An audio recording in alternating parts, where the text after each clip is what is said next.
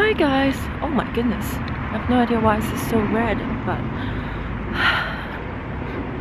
okay, I'm just gonna do it. Completely forgot to vlog the entire day because I was really trying to finish the track for February. So as you guys know, last year I wanted to publish one track per month, which was an epic fail. Couldn't do it. Only did a couple singles and EPs. I was really disappointed in myself, but at the same time I realized things always takes longer than you expected, so it is what it is. But this year I'm gonna do it because I know I can. It's just a matter of if I can conquer my mind, because you know we have a lot of silly first world problem to worry about. Being said that, I know some of you are aware of what I'm going through with my current tenants that's in Toronto. I'm back in London, by the way. Basically, it's my fault. It's always my fault. I'm just gonna think anything goes wrong, it's my fault, so that I don't get in the habit of blaming people. So what happened was, I did not take care of the matter at first by myself. I asked my real estate agent to take care of it for me. The whole thing just gone worse because there are some procedures done in a wrong way and I wasn't aware of, and by the time, wait, where am I going? Wow, this is crazy. Just want to make sure I'm not lost. I'm in Greenwich, London, by the way, if you guys are curious. I love Greenwich, it's beautiful. Okay, now I'm super yellow.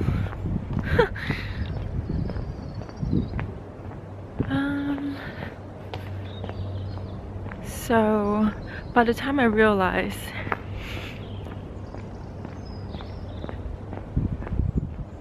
it gone really wrong was when I was told that the tenant has filed a complaint.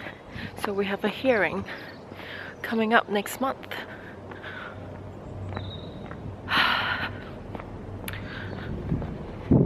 It's not that I am scared of the hearing. It's more about I'm annoyed for the fact that I have to fly back to Toronto just for that, because I just built this working momentum here in London.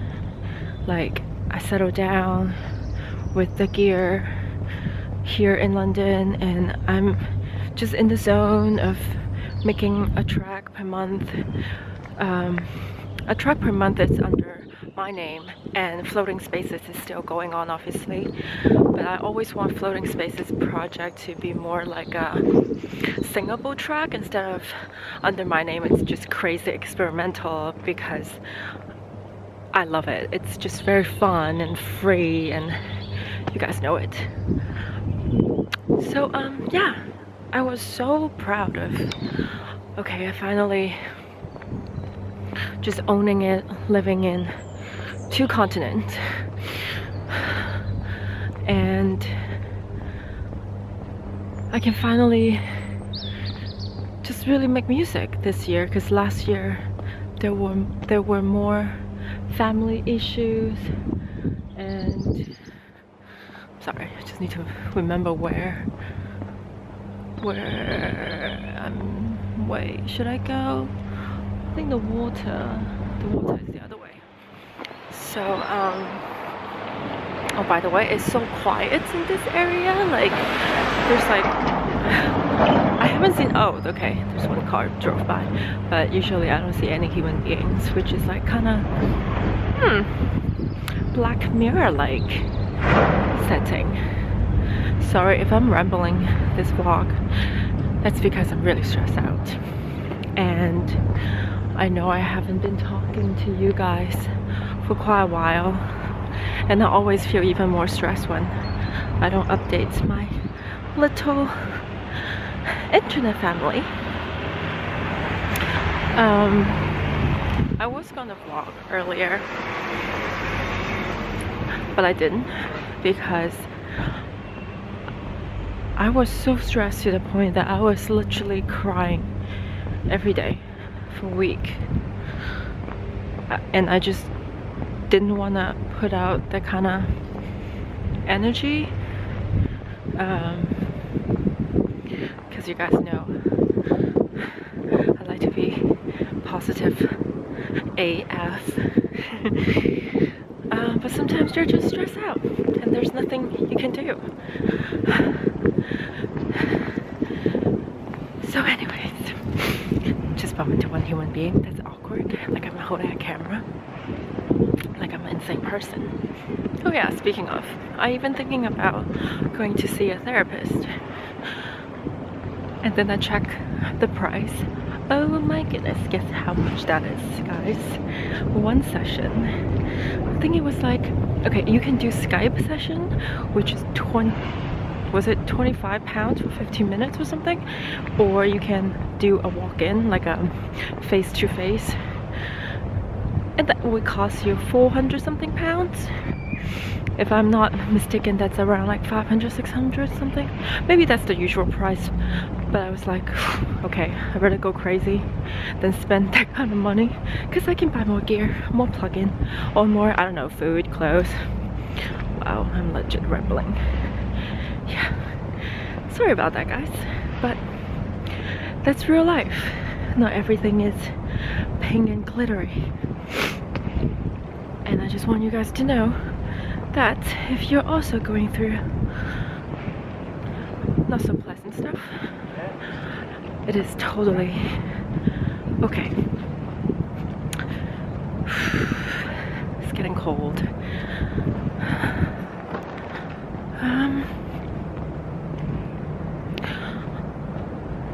So basically the dilemma is there is an open house I really want to attend next month 17th with RCA, Royal College of Art, because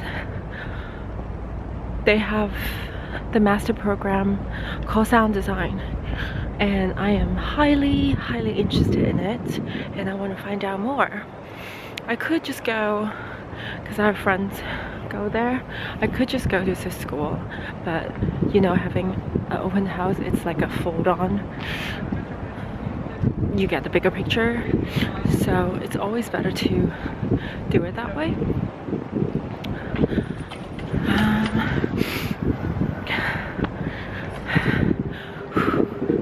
Okay, it's pretty cold. I'm turning around. I don't know if you guys can see it, but that's the... Okay, never mind, you guys can't see it. Anyways. Oh wow. So from red to yellow, now I'm green. Oh, colorful. Oh, and the so-called real estate agent, they've been telling me that, oh, I'll help you out and just don't trust it. I even managed to call a couple paralegals and lawyers. Oh, by the way, if you're overseas and you need to call someone in Canada and the States, you can use Google Talk in your Gmail to call them for free on the internet. So yeah, so now you know. So that feature has been a real, oh my gosh, blessing in this situation, because I will have to call the Landlord Tenancy Board, Landlord Tenants Board, and ask them what's the situation. Then I have to call the Law Society for referral, and that's just yada yada yada.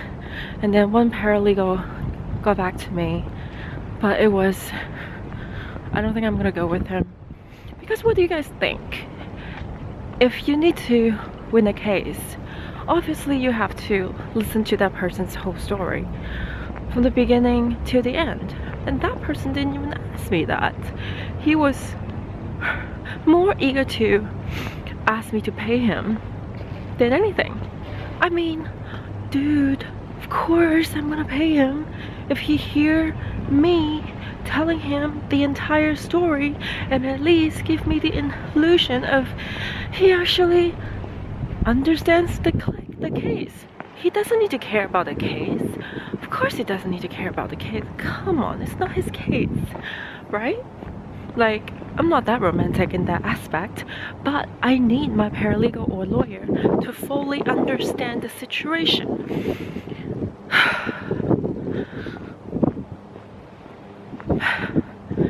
But he doesn't. So I will have to look for another one. And it's just like, I never realized how, I mean, I always know lawyers are expensive, but I just didn't understand how expensive they are, I guess. It's like I don't even know, guys. Oops. Okay, now I'm back to red again. Interesting. Alright, I am going to walk that side. I'm gonna go back to the park. I like parks. So basically, yeah. I'm not too sure if I want to fly back just for the hearing or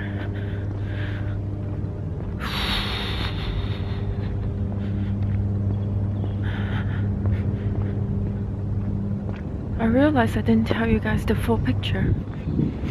Okay, so finally, here we go.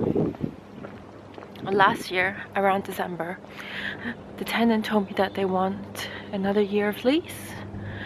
And wait, is this right? Or am I lost?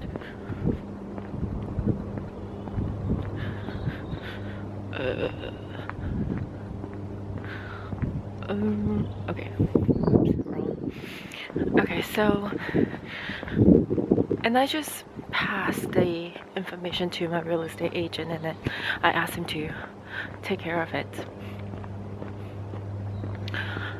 It turns out in Toronto, I don't think it's the entire Canada, in Toronto, starting sometime last year, you can only raise your rent for 1.8%. Pretty much that's like nothing, right? I know. But it's fine. Like, it's fine. Then how come the government will increase your property tax and your building will increase its management fee? So you see, the whole thing makes no sense, and I'm absolutely lost. Okay, I remember this. I walked here before.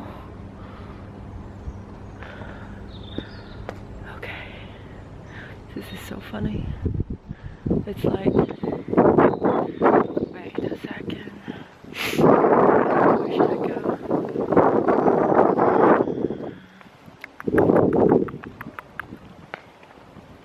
Right? It's like so quiet. Like, you just don't see people. And these are completely new buildings. Like, I don't even see it. Ooh, grippy. So, yeah, anyways, I just left the event in Toronto and I came back to London to spend Christmas with Heen. And after that, I just wasn't too aware of it until, okay, wrong one again. Until the real estate agent told me that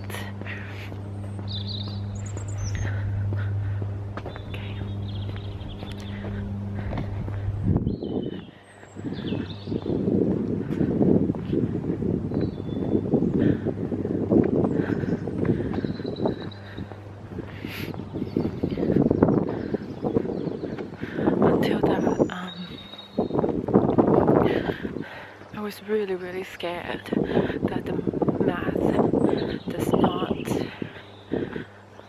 just work out, so we might have to sell the place. And then I talked to my parents, and we all adore the apartment, so we're gonna keep it. Then I will need to move back to Toronto. So that was the plan. And yada yada yada. The tenants are just really unhappy about it because they were like, what's going on? Like, today you want to sell, tomorrow you want to move back. Okay, to be fair, we didn't do anything that's outside our rights though, you know what I mean? Like, I understand that it might cause them some confusion, but if I go into a Chanel store and then I say, I don't understand why your bag is so expensive, does that give me the right to claim a free Chanel bag? I don't think so. So, literally because of this reason, they file a harassment claim. And I'm just like, huh?